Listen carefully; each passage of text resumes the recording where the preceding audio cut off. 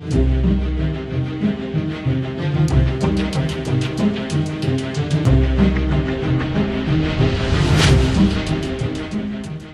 at me, babe. My hair is not cut. I look like hell. I'm tired.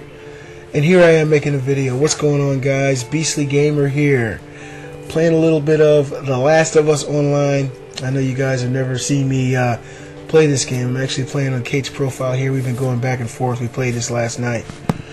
Running on fumes. I'm running on 4 hours of sleep. I'm getting ready to go to work again. There's been a lot going on the Beastly Gamer channel and in the Beastly Gamer household this week. Now, I know you guys are kind of used to, a certain thing on a certain day by now. Monday is, the weekly update. Tuesday is us, the Beauty and the Beast. Wednesday is Nova Knows Best. Throwback Thursday, and etc. This week has been a little hard.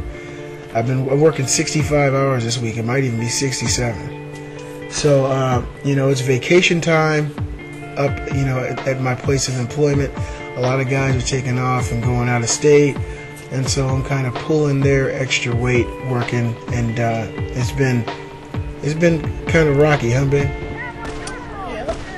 Been tired, and I haven't been able to, throw the videos together. The videos I normally do, at least, I haven't been able to do. I've been trying to do a little bit of news here and there. I made a steaming hot Mortal Kombat video at work.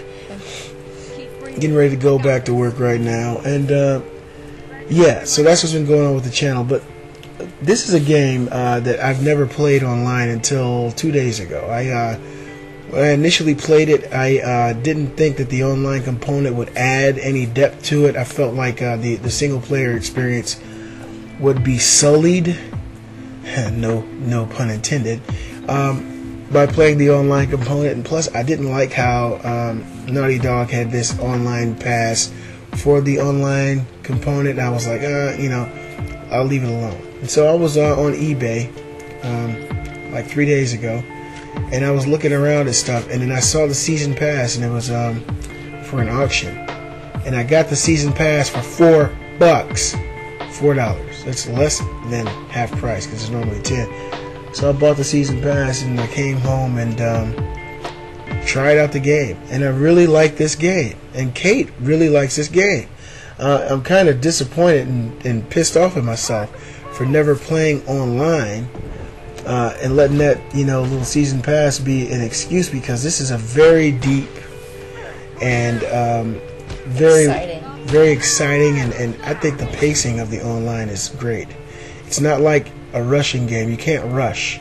You got to think. And you have to have good teammates. Yeah. That's a must. I probably played a total of 7 or 8 games. You played even less, right? Yeah.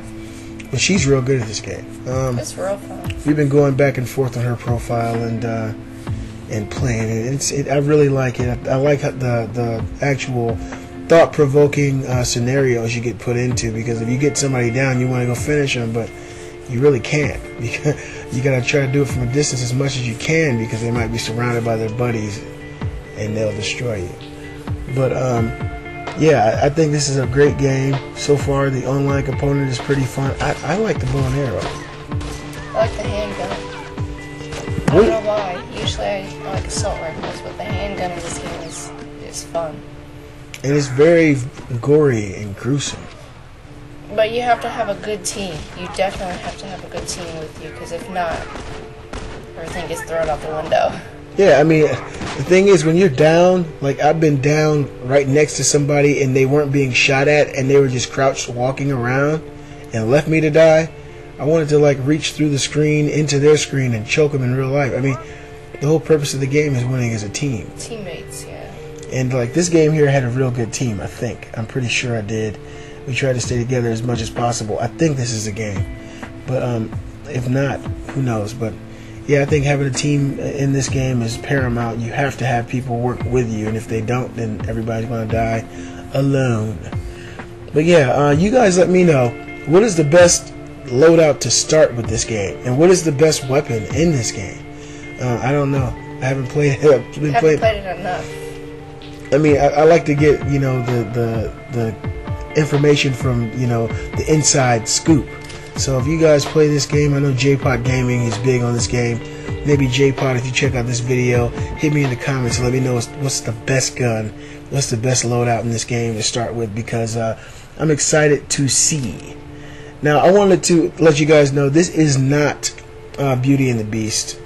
So don't think that this is a rundown version of it. Kate's just sitting in the living room, and I started making my audio, and she wanted to come over and just be next to me with her sexy ass. But Dave's back, babe. Yeah, I saw that. Dave is back in business playing Call of Duty, baby. It was good to hear his voice, man. It seems like it's been forever. I was listening to their podcast, The First Run, and his partner on the podcast did a podcast without him, and I listened to the whole thing. He did a real good job. He kept me interested. He ended on his top 5 film scores, and I wanted to send him a message and let him know at least to listen to what is it? My favorite, the one I always listen to, 1 Hour Photo. Oh, okay. That soundtrack is fucking awesome.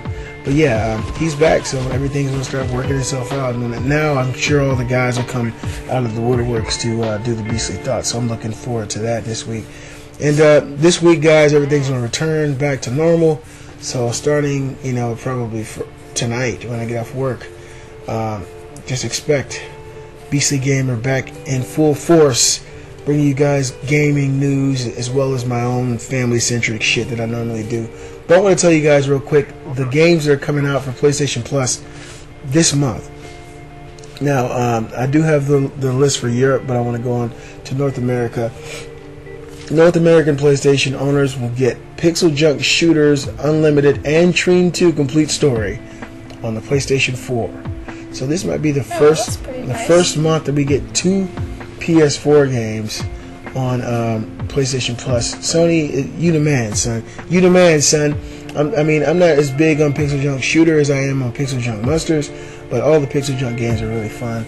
Trine 2, The Complete Story, is a good side-scrolling action where you can play, I think, 3 or 4 different characters, wizards, warlocks, things like that. So that'll be pretty fun. Along with NBA 2K14 on the PS3. Now, PS3 owners will also get the Sly Cooper Thieves in Time on the PlayStation Vita. And, that's for PS3. Sly Cooper Thieves in Time on PS3. And Vita owners will get Terraria and Mutant Mudds Deluxe. So that's Trine 2, The Complete Story, Pixel Junk Shooter for PS4. PS3 games will be NBA 2K14. And Sly Cooper Thieves in Time, and Vita will get Terraria and Mutant Mudds Deluxe. So it's a nice selection of PlayStation Plus games for the month of June. I love PlayStation Plus, babe. Before we had it, I didn't see the value in it. Yeah, I didn't really care. I thought Sony was just trying to get a couple bucks and try to be more like Xbox Live. But with the invention of PlayStation Plus, they have changed the game. And speaking of the game, I haven't gotten Watchdogs yet, guys. I see a couple of my homies have it. I think COD has it. I think 9 to 5 has it. I haven't tried it. I can get it for $35, just to let you know, because I got the hookup. $35. And I just haven't been really excited about it. It's like, I look at it, it looks good, it looks okay, but I haven't seen anything that looks as good as that PC trailer. You remember the PC trailer when they came out showing all the new tech? I haven't seen anything look like that, and it's real reminiscent of like GTA 5 to me, the way it looks, the aesthetic of it, and the reviews are like right in mid-range. Some are high and some are low, so I don't know. And I know, guys, the reviews aren't reflective of your personal play experience. I don't think that every reviewer is going to hit the nail on the head with what you would actually think of a video game. But I think that a majority of them are going to have some logical things to say about a game. And Watchdogs is good, no doubt about that. I think it probably will be centered Metacritic probably around a 7.5 or 8, but which is good. You know, people are judgmental of 8s now, but I think 8's still good. Really? But yeah, people are judgmental as hell about 8. It's only an 8. Get the fuck out of it. Like the guy from Walking Dead. Get the fuck out of here. People don't want 8s. People want 9s and 10s, and anything less is unacceptable. And that guy gets toasted. That was like the first time I ever burnt anybody up, and it felt fucking great. But I'll probably go ahead and get it, you know, either way, just to have it. But I feel like if I want it, you know, if I absolutely have to have an open world experience right now, I can just throw in Infamous Second Son or something until I, you know, feel like I have to have this game. Plus the fact that I'm working so much this week makes it a little bit hard for me to decide to do that. Well, look, guys, I hope you guys enjoyed this video. I will be making more and keeping you guys up to date with video game news and content in the coming week. I hope you guys are having a great week, and I'll see you guys next time.